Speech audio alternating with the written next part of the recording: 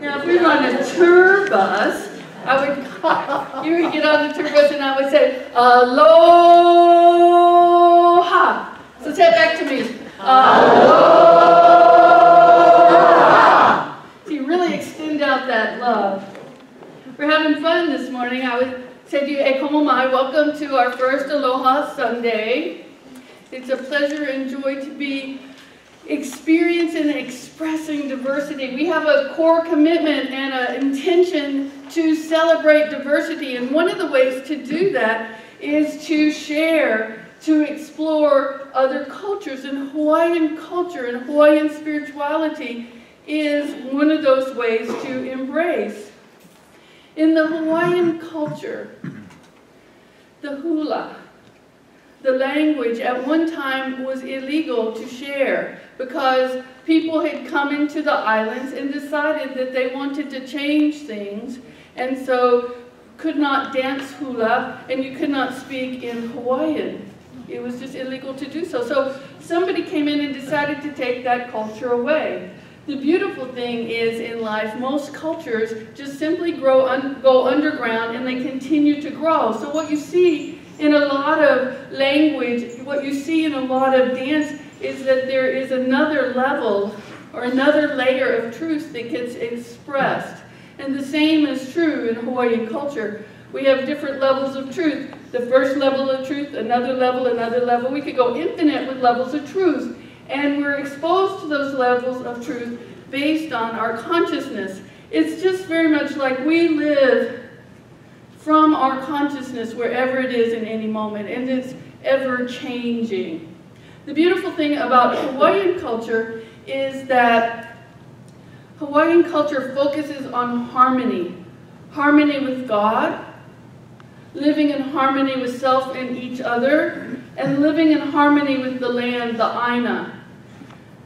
The Hawaiians don't have a concept of being out in nature, like we went out to the ocean today.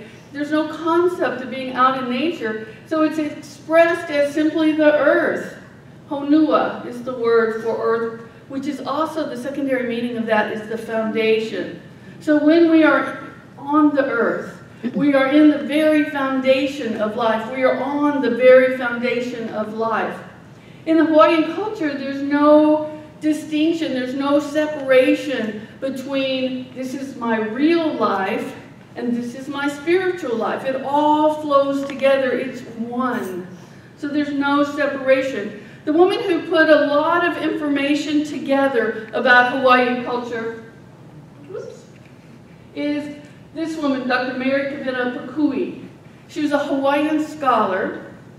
She wrote a book called, it's on the right here, Olelo no I'au. It's a book of wisdom sayings. There are 3,000 Hawaiian proverbs or wisdom sayings that the one that we're talking about today comes out of. And the one that we want to talk about today, the one I'm sharing with you guys today is Iho Kahi Kahi Ke Aloha. The I is actually pronounced as an E, and it's a marker. E, A, pay attention. That's really what it's saying. Hey, pay attention. Jesus did this in his parables when he said, listen up, what do you make of this? So the Hawaiians will get your attention. It was originally an oral language, not a written language. So A or E, pay attention, is an important marker. I'm going to say something that's important. Ho'aka'i means oneness, Kahi is place, aloha, one meaning of aloha is love. We often say aloha when we are coming up and saying hello to somebody or when we're leaving. Aloha means love. But when you break it down, elo is divinity. It's being in the presence of divinity. And the ha is the breath. So when we talk about being one in love, or the exact translation is one place love. One place love. There's only one place in this universe, and that place is love. Or we translate it a little bit less clunky into be one in love. But when we say aloha to each other, we're also saying, I'm in your divine presence, and you're in my divine presence. And let's share the breath of the presence in the room, which is divine. So we're in a possibility of love at all times. Charles Fillmore defines love as love in divine mind, and this is Charles Fillmore. He was the co-founder of Unity. Divine mind is one of his definitions or his names for God. Place whatever name for God you want on there. You can source energy, all that is, whatever you're most comfortable with. But love in divine mind is the idea of universal unity. In expression, love is the power that joins and binds in divine harmony in the universe and everything in it. Hawaiian spirituality. We're coming together in divine harmony. Well, we as spiritual beings having a human experience are still in the process quite often of learning how to do the harmony part. Do you all get along with yourself perfectly? I won't ask you about anybody else. But do you get along with yourself? We have difficulty being harmonic with ourselves. So think about that. In oneness, if I'm struggling to be in harmony with myself, how great the struggle is if I think that I'm separate from you. It's a bigger struggle because it really starts with ourselves. In the King James Version of the Bible, there are 310 references to the word love. So I like to look these things up. You know, I'm a little bit of an intellectual. So I looked these things up. In the New Revised Standard Version, there's 527 references to love. And I'm like, okay, what is this about? I'm very curious. So as I continued to do some research, what I discover is in the King James Version, the writer of that version of the Bible uses charity and love interchangeably. So we often think of charity as, oh, so-and-so needs help, I'd like to help them out, so we're going to give them some money, we're going to give them some things, we're going to help in some way. But if you go to dictionary.com, which I really love, dictionary.com, not 1, not 2, not 3, not 4, not 5, not 6, but on the 7th definition, you know how many words have different definitions? On the 7th definition, that definition of charity is actually being lenient in judgment. Being lenient in judgment. It so fits with what Mr. Fillmore says. In expression, love is the power that joins and binds in divine harmony in the universe and in everything. Love is the cornerstone of spirituality. We're either in the flow of love or we're out of the flow, one of the few dichotomies of life. But most of us are challenged by love. We have great intentions. Have you ever had the thought, I'm going to be more loving today? And then what happens? Every possible opportunity to not be will show up in your life until you get really committed to being love. It will show up. So what happens is it shows up in a lot of different ways. It shows up in judgment. It shows up in criticism. It shows up in the way we treat each other. When we're not being lenient with our judgment. But the beautiful thing is, we were not taught these skills at home quite often. Some of you may have been. But so often in home, at school, we're not taught these skills of learning how to communicate with each other in a way that's loving. Love, the master healer, the harmonizer, the glue that holds the world together. That's what Charles Fillmore talks about love as. But how do I harmonize with you when I'm mad at you? How do I harmonize with you when I'm scared about something in my life? So often we have love mixed up with control or drama, or I want you to meet my needs. How do we change that? It's actually much simpler than you might think. And as you probably have guessed already, it's a practice. And here's how it can go. We're in the flow of love. We're in that cosmic flow. We're in the divine rhythm, and things are going great. And oops, something happens. And I get triggered. First of all, I might have a clenching in my belly. And my shoulders go up to my ears. Okay? sometimes that seems like anger, but if it starts in my belly, it's probably fear, so I feel scared. Well, if I feel scared and I'm close to you, I think it's your job to make me feel less scared so I can get back into the flow. But it usually doesn't work that way. Have you ever tried to get somebody to do something you wanted them to do but they did not want to do? How'd it work for you? It doesn't usually work for me. Yeah. But what we can do is instead of trying to get other people to be different than who they are, because when we're trying to get somebody to be different than who they are, we have forgotten that they are different than us. Unique, individualized expressions of the divine. Their purpose, their goal, their way of being may be different than mine. And if I'm busy trying to get them to change, all I'm really doing is expressing my need for control, not so much in the flow over here.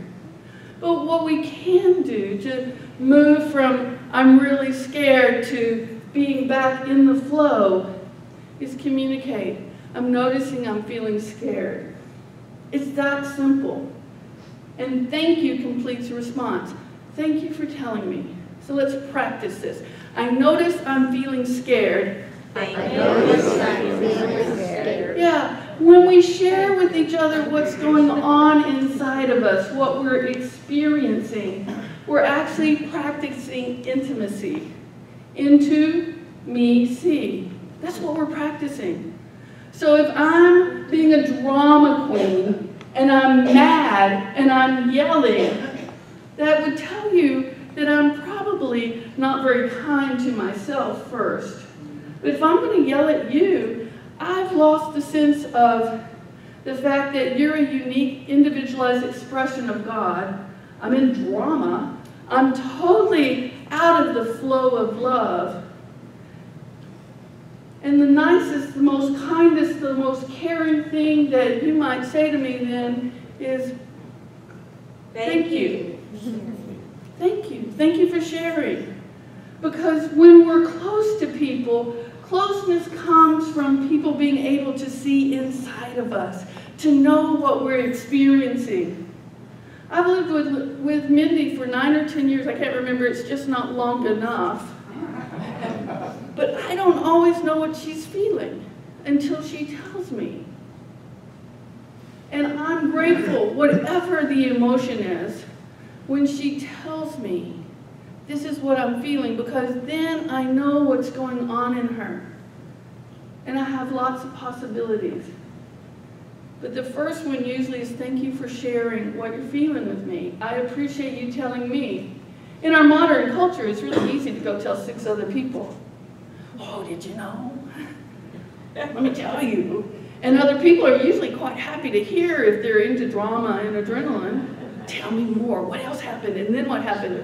But when we can be in a space of love and share it with each other, to talk about what's going on with each other, we're really opening that space of being one in love.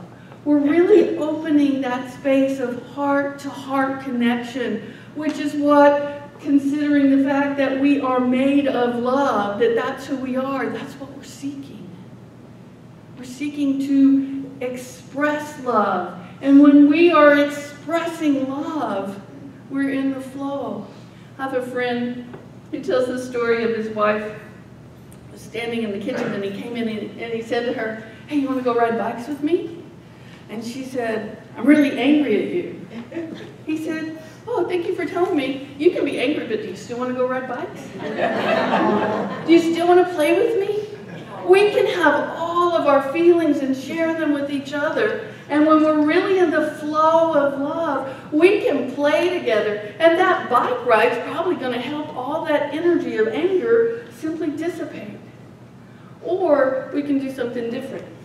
No, I'm mad at you, so I'm going to stay home. I'm going to bang pots and pans around in this kitchen, and you just go have a good time on your bike. But when you come home, I'm really going to give it to you for going. That's control. That's drama. That's what many of us have been shown or modeled as love. But when we are open to hearing, really hearing each other, we can stand in the flow of love, and another person can be exactly where they are. We don't have to change them. You can be mad, you can be sad, you can be scared, you can be irritated, you can be frustrated, you can be joyful. And we can be in the flow of love. Because love truly is this expression of the power, because love is a power. But so often we treat it as an emotion. And emotions are actually the neurochemical traces of our past. Something most of us don't want to know. Oh, I think I'm angry about what I'm angry about right now. But actually, when I'm angry like that, I have projected the past onto the current situation, and I'm probably not even in this now moment. I'm way back there with whoever it happened with. And we often think it's mom or dad, but our siblings, we spend more time with. So sometimes that's where we have the biggest difficulties and the biggest sort of magnets on two sides. Rumi tells us our task is not to seek for love. We are love. We have the entire capacity of God within us right here, right now, in this moment. We don't need more love. We don't have to go and seek for more love. We're it. It's within us. The real question is, are we practicing it? And Rumi tells us how to do that. Seek and find all the barriers within yourself that you have built against it. What are your barriers to love? I've got quite a few. I could put them on a bookshelf. I've got quite a few. But the beautiful thing is, when I seek them, whose voice is that I'm hearing? Whose face am I projecting onto you? What am I wanting you to be different, but I'm not owning my own feelings about? Because, if you're different, then maybe I'll feel different. If I can get you to behave different, I might be different. Maybe you guys don't play this game. But it's a game I'm learning not to play. And it's giving real meaning to Miguel Ruiz's 4 agreements where he says, take nothing personally. When I know who I am, when I know who you are, created in the image of and as the likeness of God, when I know that, when I see that, when I am experiencing myself and you in that, joy abounds. And I'm not so likely to have the Velcro of something that's from my past, because I'm standing in my power. And this is what we're inviting you into in community, to stand in your spiritual power, which is really truly the power that you have, to love generously and to be all that you were created to be. And we have a way of beginning a practice for that. Hopefully you've got one in your bulletin. It's called a self-appreciation journal. It has 30 days. Mindy and I are going to start this on November 1st. You're welcome to start it any day you want, because in unity we do things the way we do things, because we are unique and individualized. And it's a beautiful thing, because then you are in your process, not in my process. So we're going to invite you into this practice. The first one is to look in a mirror and say, I appreciate you. Talking to ourselves. Sometimes that's really hard to do. So hold your mirrors up for a moment. Take a deep breath and say, I appreciate you. I appreciate you. And you're talking to yourself. I appreciate you. And when we understand this oneness, and when we can live from this consciousness of appreciation, when we can live from this consciousness of love, the way we interact with each other will truly be lenient in judgment.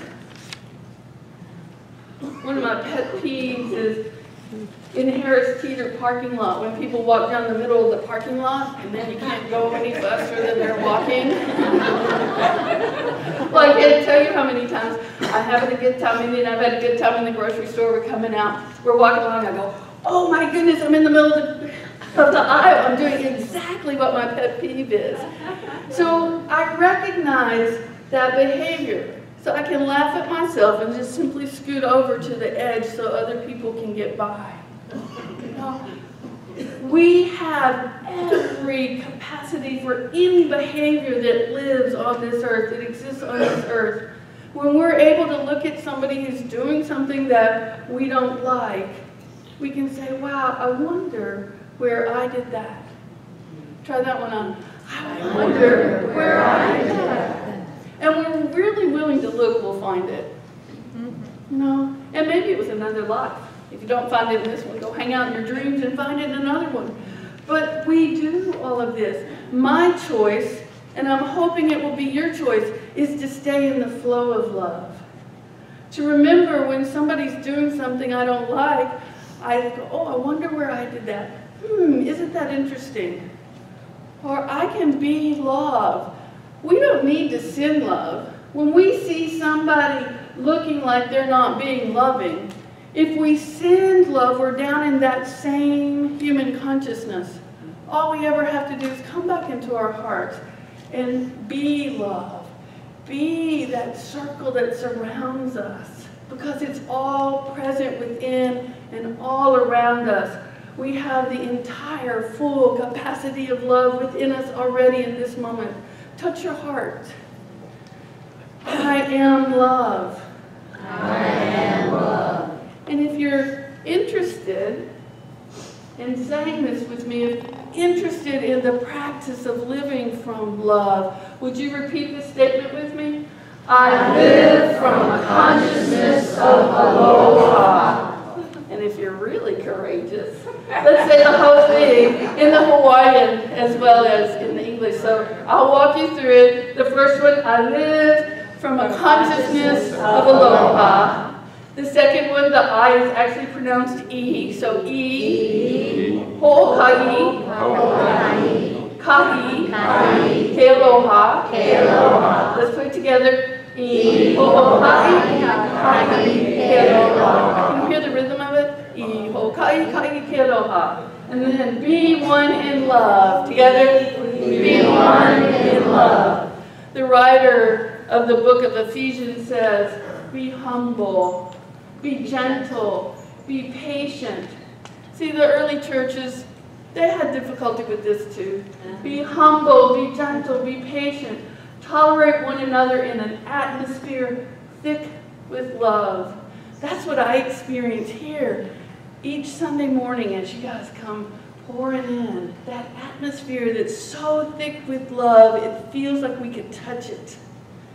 We're inviting expansion of that. Make every effort to preserve the unity the Spirit has already created. See, we don't need to create more love. It's all here. We need to stay in the flow. Learn a few skills. I feel angry.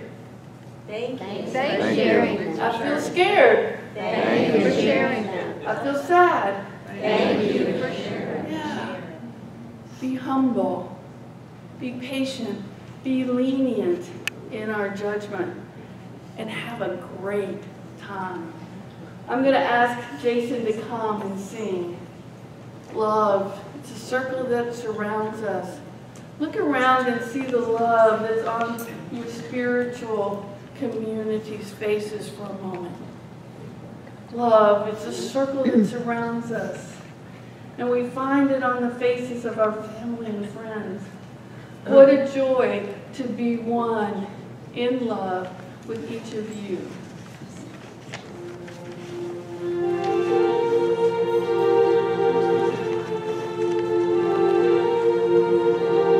Love is a circle that surrounds you. You can find it on the faces of your family and friends. Love, let it wrap its arms around you and guide you on the journey down the road that never ends. How delicious. One more time. Love is a circle that surrounds you. You can find it on the faces of your family and friends.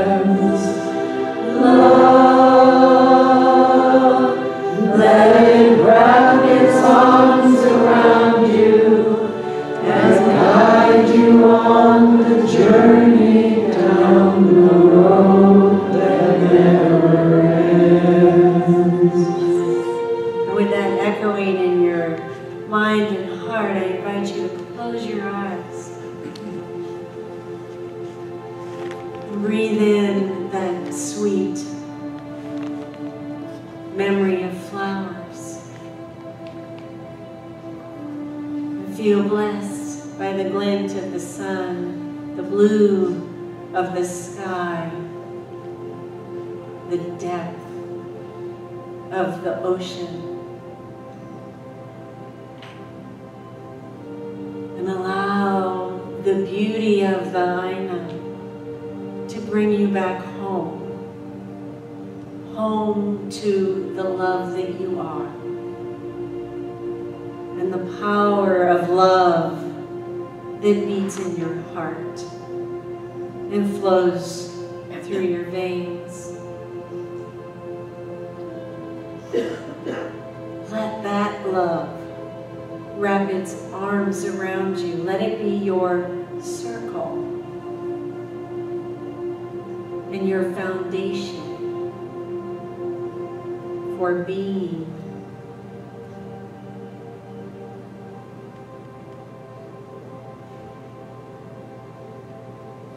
Into this powerful circle of love, I ask that you invite someone in. Someone who is hurting, that needs their own pono, their own coming back into the divine.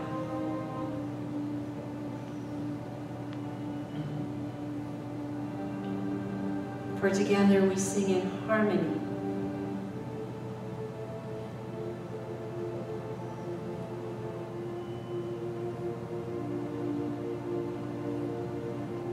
And with our new community, we deepen more into a consciousness of love, and we invite in our Jewish friends in Pennsylvania.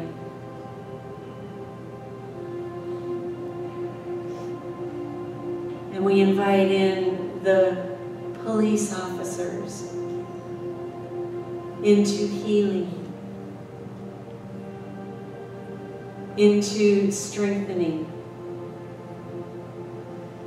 And now that our love is strong enough, and back into Pono, we invite those who find a need to pick up a weapon, a harsh word, a fist, a stick, or even a gun. Our consciousness, our foundation of love, our arms wrap around our circle, our community, our world family in love. And yes, it is a road that never ends, but we are never separated from the divine.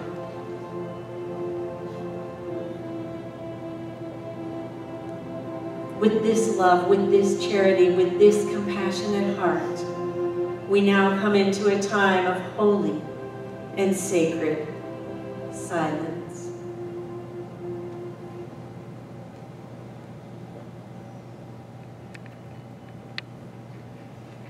The land began to be written down, and some of them became traditional, some of them became classic.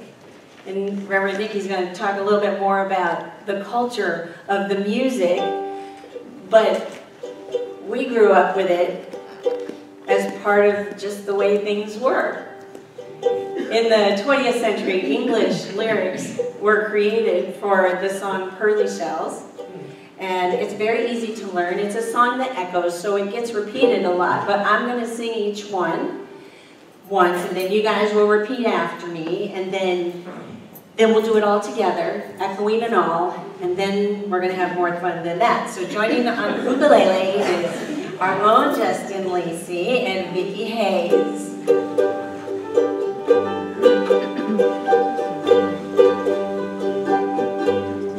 Pearly shells, from the ocean, shining in the sun, shining in the sun, covering the shore. covering the shores. When I see them, When I see them, my heart tells me that I love you. my heart tells me that I love you. More than all those little pearly shells. Okay, feel like you know it? Those little pearly shells, Okay, we're gonna start again. Pearly shells pearly shells from the ocean, from the ocean, shining in the sun, shining in the sun, covering the shore. covering the shore. When I see them, When I see them, my heart tells me that I love you more than all those little pearly shells. oh, sounds so good. So good that we're now going to learn the hula. And Lisa has wanted to learn the hula, so Lisa's going to come, and it's really not very hard, so I'm going to ask you to stand as you are able. These guys are going to keep that beat, and we're going to get into the beat. We're not going to worry about our feet. We're just going to shift our weight from one foot to the other. One foot to the other. One foot to the other. Okay, so here we go. Pearly shells Pearly shells